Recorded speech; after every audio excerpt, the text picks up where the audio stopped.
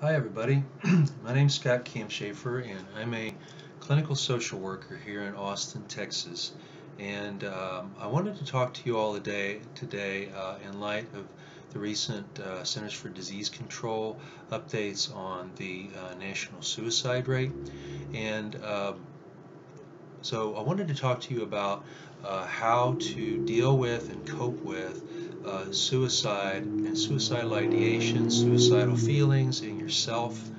Uh, so if you're not aware of it, the most recent CDC data came out and said that the suicide rate continues to climb as it has done for about the last 16 to 17 years.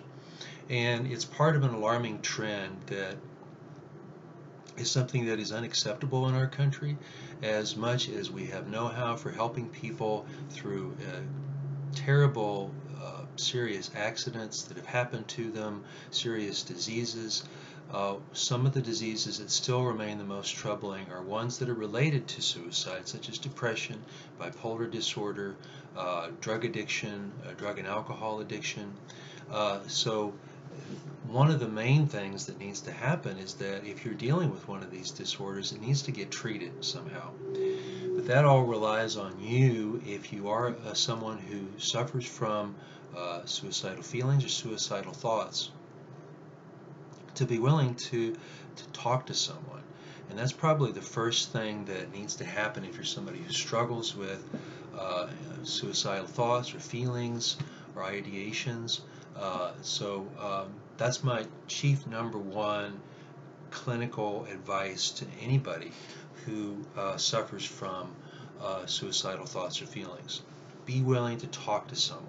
And if you talk to someone, then you'll be able to kind of get an idea of either how serious the situation is, or that there's another point of view that doesn't necessarily match your own. And the fact, it doesn't matter whether you agree with who it is you talk to or not, or whether they agree with you.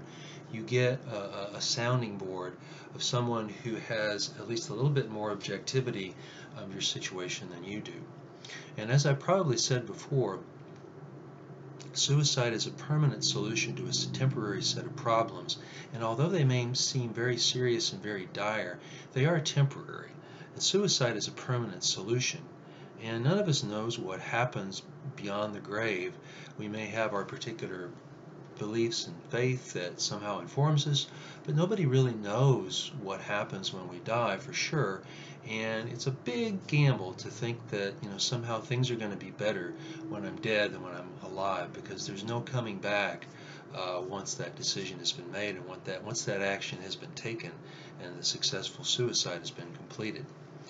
The second thing that everybody who has suicidal thoughts and feelings needs to have is a plan. And that plan is not a plan to commit suicide, although that's probably part of the thought process, but it's a plan to deal with the suicidal thoughts and feelings when they happen.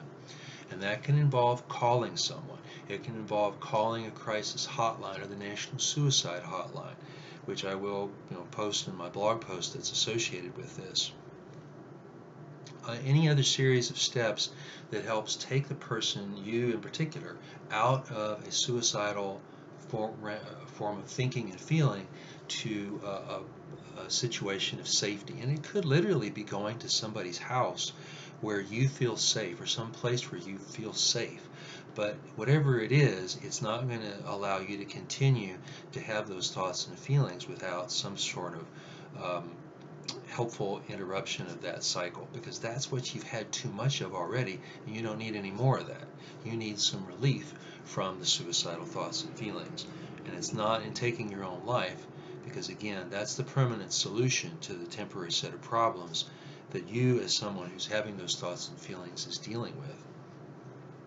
And then the third thing to help cope with suicidal thoughts and feelings is to get into some therapy, get into psychotherapy with a clinical social worker like myself, or an LPC or a PhD clinician, or some other psychologist who can help you to look at your thinking and feeling and find ways to break out of that cycle, because having suicidal thoughts and feelings is a terrible burden to have, although the set of problems that may go with them may seem like it's even worse.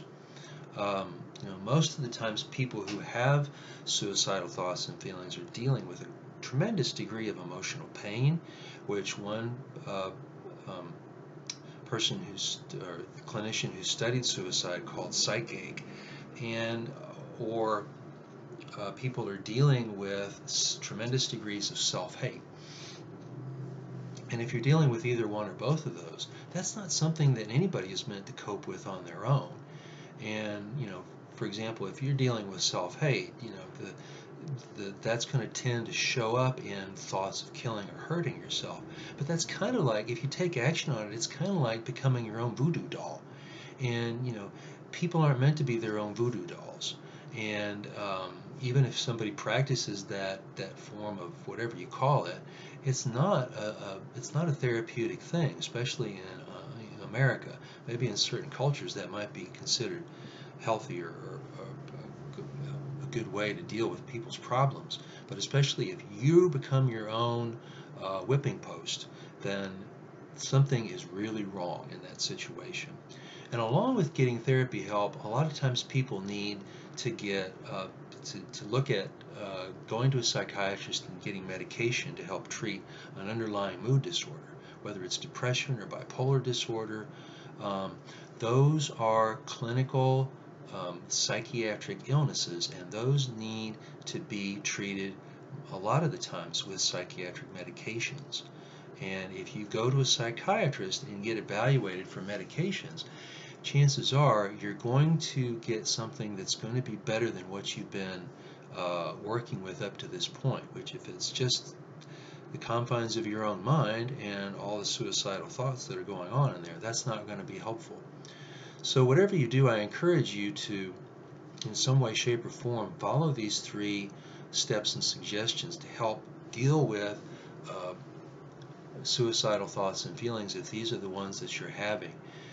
We live in such a society that's educated and is so good at solving problems, and yet if we continue to struggle with the problem of suicide in our society, we're falling behind a lot of other cultures that really are not as blessed as ours is.